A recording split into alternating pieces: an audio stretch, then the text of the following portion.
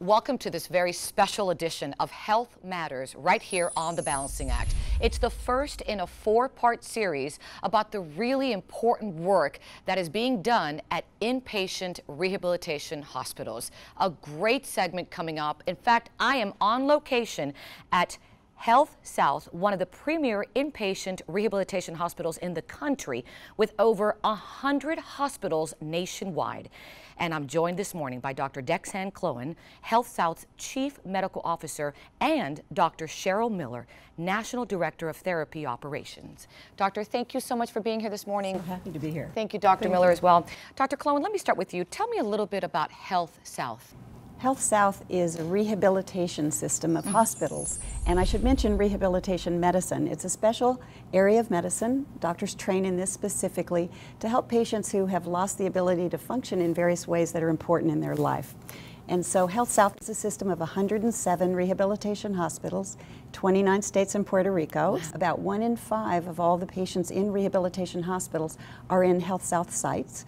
They may not have the name HealthSouth prominently displayed because in many instances we're partnering with university hospitals, academic medical centers, or prominent medical centers in the city.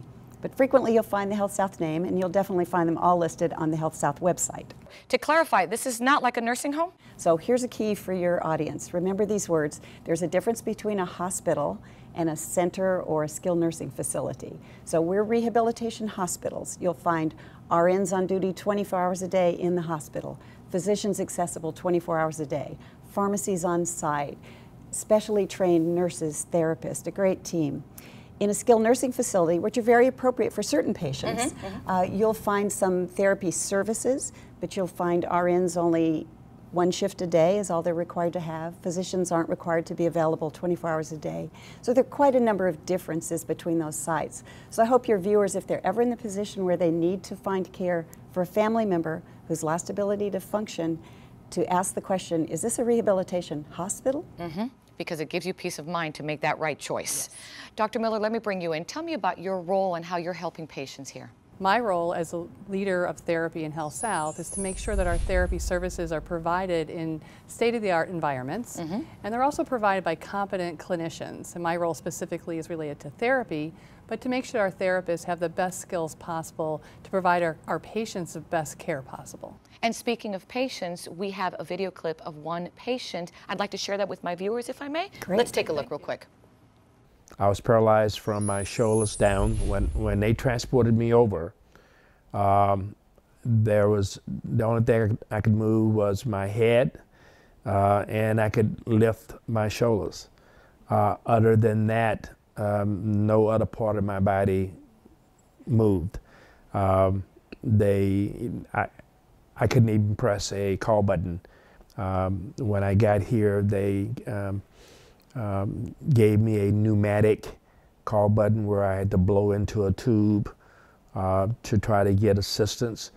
I could not feed myself. I was totally dependent upon the nursing staff here and techs to take care of me, and dependent upon the physical therapy staff to, as I like to say, fix me, to get me back from, as I said, being totally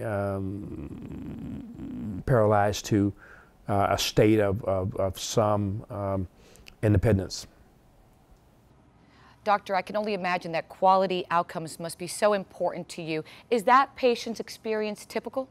We get a lot of responses from patients that are very grateful for the team who's worked with them. The patients do the work themselves a lot as well. We measure patients' ability to function when they arrive at our hospital, and then again when they're discharged. And so there's actually a numerical score to show how much they've improved, and we can demonstrate that they do so much better in our hospitals that we're proud of that. That's great. And Dr. Miller, as a result of the therapy, which I'm hearing now from Dr. Clohan, what can a patient expect in terms of the goals and gaining that independence they want so much? So when a patient comes into our hospital, the first thing we want to know is what their goals are.